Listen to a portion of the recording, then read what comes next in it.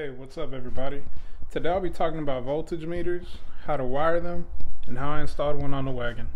Now, a voltage meter is an important part of any system because you definitely don't want to starve your amps for power.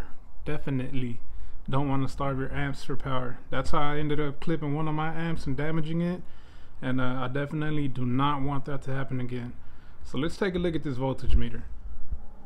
So now this is your typical cheap run-of-the-mill voltage meter. I got this one, I believe, on eBay. It was part of a 3-pack. I think you can get these on eBay or Amazon for like $2 to $3 a piece. They come in 2-wire options and 3-wire options. I got the 3-wire option, that way I can have a remote.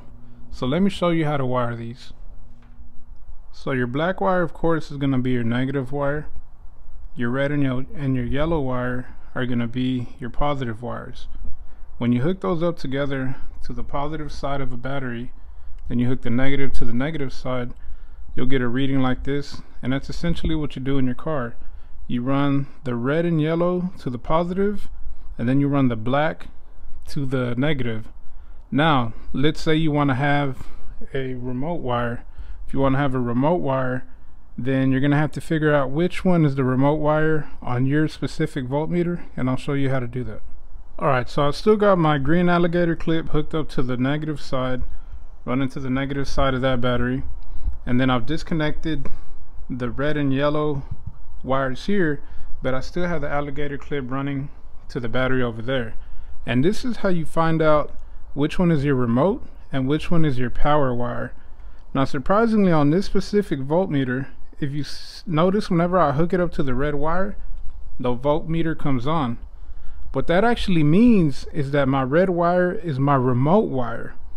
Whatever I hook up the yellow wire to is what it's going to take the actual reading on.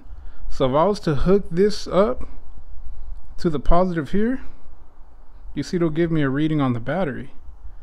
So don't let the colors kind of trick you, because I know in a normal setting you would think that the red wire is going to be the positive wire. That's what you're going to hook up to your power. But in this specific model, the red wire is the remote, the yellow wire is what you hook up to your power, to what you want the reading on. So, and that's how you test it. So if you notice, if I hook up just the yellow wire, nothing comes on. Hook up the red one, the voltmeter comes on, but I have no reading.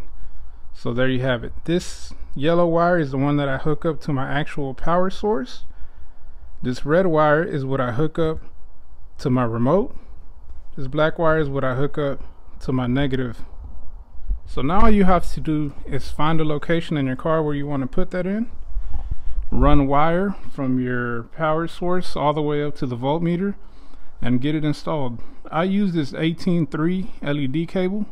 It worked fine, and this is what my voltmeter looks like.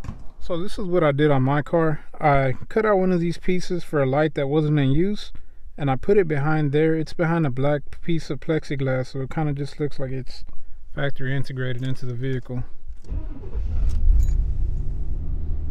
So with the car off, it was reading 11 point something. Car on, battery running, it's reading 14.8.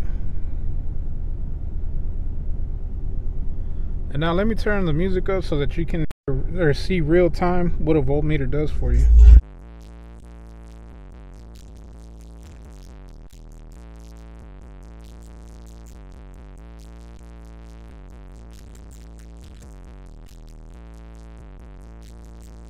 And that's what you want to see. You want to see your voltage up there. You definitely don't want it to get in the 12s or below.